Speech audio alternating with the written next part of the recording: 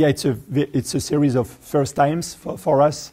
It's the first time that China and France are collaborating in the field of deep space exploration.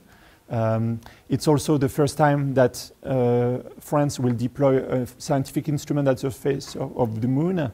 And also it's also I would say the first time that radon, the gas that I want to measure, will be measured at the surface of the moon. Yeah. It's the first time that we will be exploring the far side of the moon and return samples from the far side of the moon. So it's very exciting.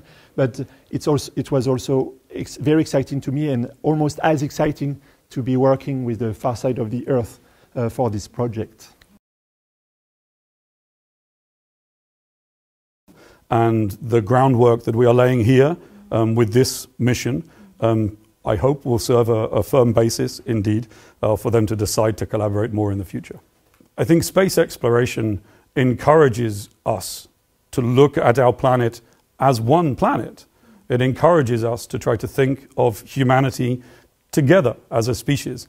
And in the end, when we continue our very young journey into the cosmos, I think it will be necessary for us to collaborate and cooperate together.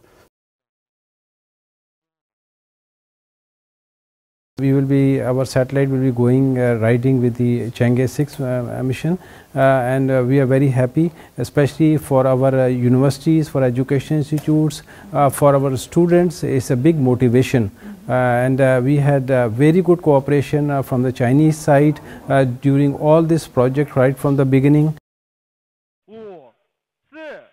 5、4、3、2、1，点火！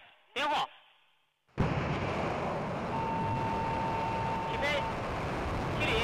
70110，200分，29秒，132毫秒。